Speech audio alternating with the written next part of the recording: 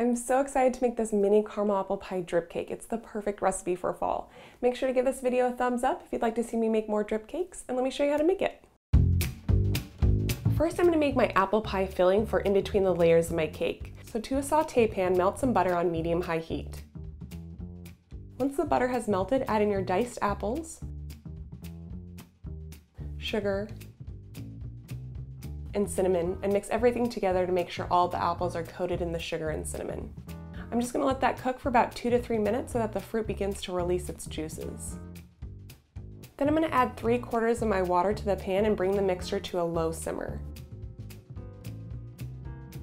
To the rest of my water, I'm going to add in my cornstarch and mix together until smooth.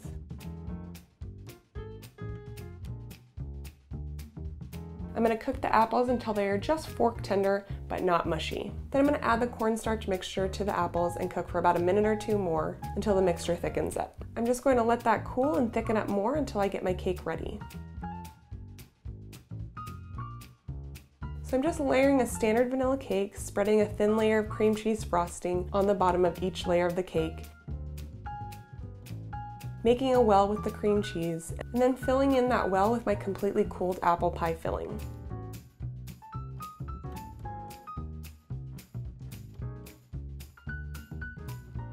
Then continue with the rest of your layers. For full instructions on how to ice this cake, please make sure to watch my How to Decorate a Cake with Cream Cheese Frosting video, which is linked below. Then I made some homemade caramel, or you can use store-bought, whatever you prefer. I will also link that video below.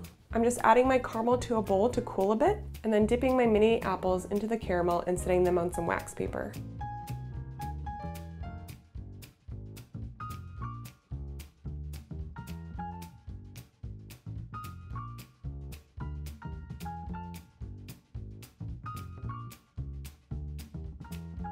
To my iced cake, I'm going to add my room temperature caramel to the top of my cake, and then let it drip down the sides. Then you can use any toppings you like.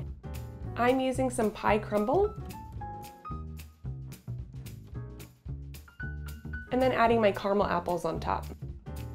Then just place it back in the refrigerator until you're ready to serve it, and that's it. I hope you enjoyed this video. Please make sure to subscribe if you haven't already so that we have access to all of my videos, and I'll see you back here next week. Bye, my lovelies.